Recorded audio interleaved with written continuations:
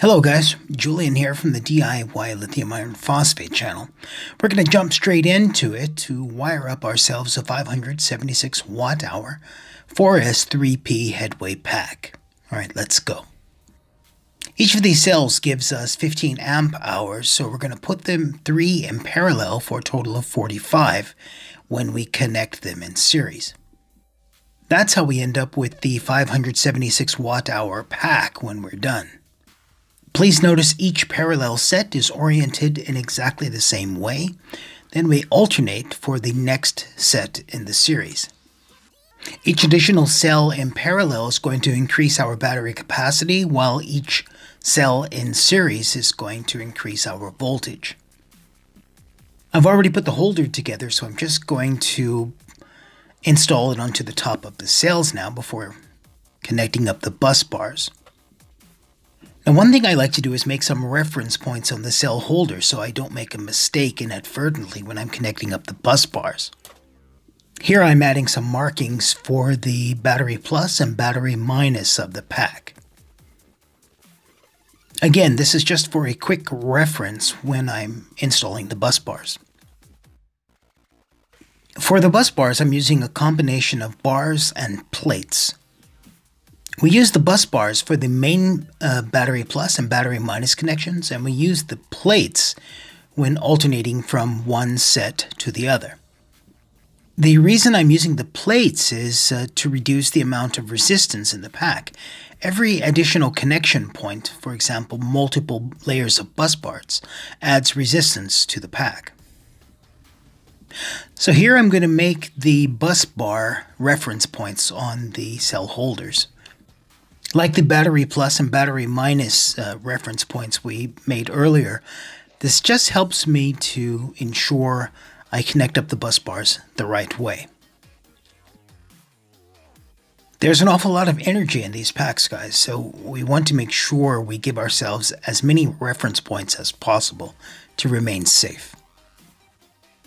So now we start installing the bus bars. I start with the battery plus side, and I don't do anything to protect from the cell next to it because there's nothing connected. There's no way to short this out. Once we're done with the plus side, we'll move over to the battery minus side, and it's the same thing with the cell set next to it. There's no connection between it, so it's almost impossible to short it out. Now, before we start working on the cells next to the main plus and minus, we want to cover the main plus and minus with a vinyl tape to ensure we can't short out the bus bars from the cells next to it. We'll do that for both the positive side of the pack and the negative side of the pack bus bars. Now, I used to use Kapton tape for this, but I found there's no reason to actually waste the Kapton tape because we're just going to remove this when we're done. So a good quality thick vinyl tape is enough.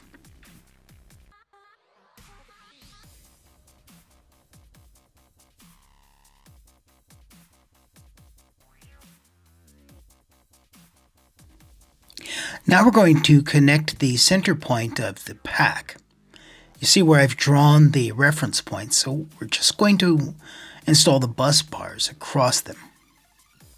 We'll use 2 bus bars on each set to make the parallel connection and 3 bus bars between the cells to make the series connection. Make sure not to hulk those connections down, guys. You can find the torque spec in the documentation that came with your cells. Now we're going to flip the pack over and start working on the most dangerous part of the build.